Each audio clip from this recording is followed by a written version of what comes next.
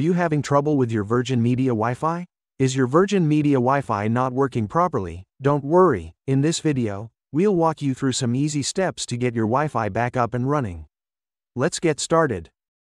Step 1. Check for broadband issues. Let's check if there are any broadband issues in your area.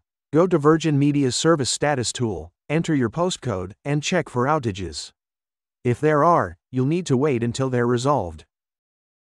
Step 2. Use the Virgin Media Connect app. Next, let's use the Virgin Media Connect app.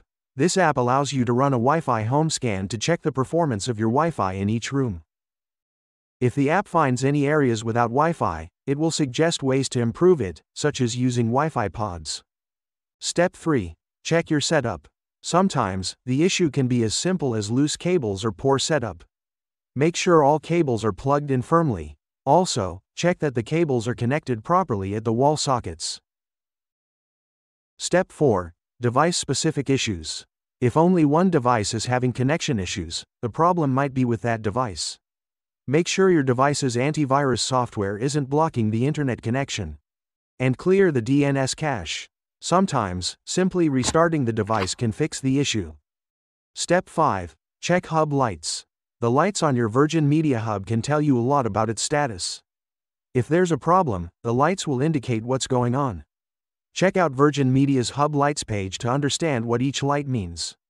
This can help you pinpoint the issue more accurately. Step 6. Reboot and reset.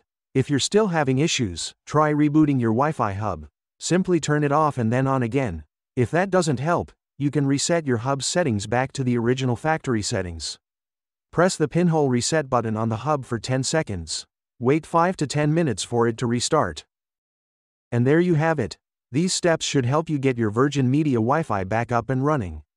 If you found this video helpful, please give it a thumbs up and subscribe to our channel for more tech tips and troubleshooting guides.